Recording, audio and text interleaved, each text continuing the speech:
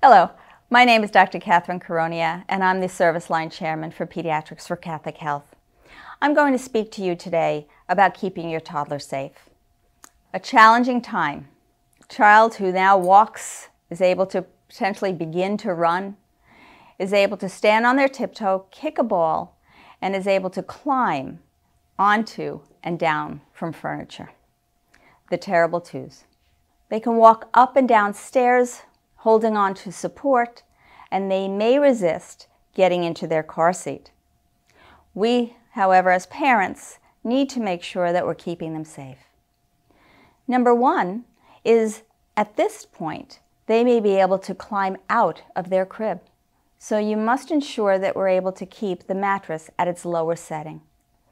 Keep objects outside of the crib because they will learn to quickly stack and climb onto them to get out. And if your toddler does climb out of the crib, it is time for a bed.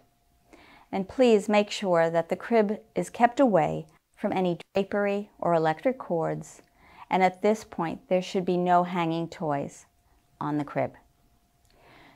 At this age, no toys should have to be plugged into electrical outlets. They should not be utilizing motorized riding toys. They're not safe. And of course, in water safety, please never leave your toddler, even for a few seconds, in or around any body of water without adult supervision. This includes the bathtub, a pool, a fish pond, a hot tub, a lake, or of course, the ocean. In regards to a car seat, each time you drive away, your toddler should be secured in the car seat.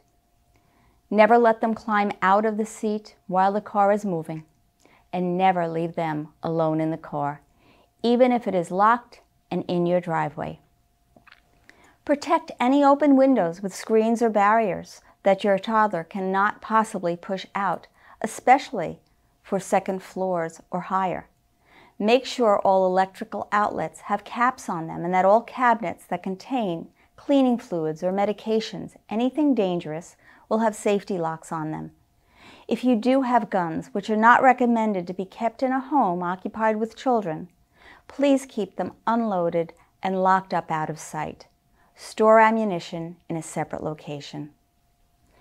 When traveling outside, hold on to your toddler whenever you're near traffic.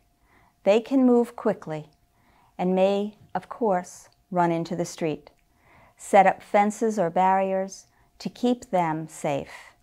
And when playing on play equipment, keep soft surfaces underneath. All of this can help to keep your toddler safe, but can never take the place of constant adult supervision. I hope that this information will help you to keep your child safe. For further information, please visit our website, Catholic Health. Thank you very much.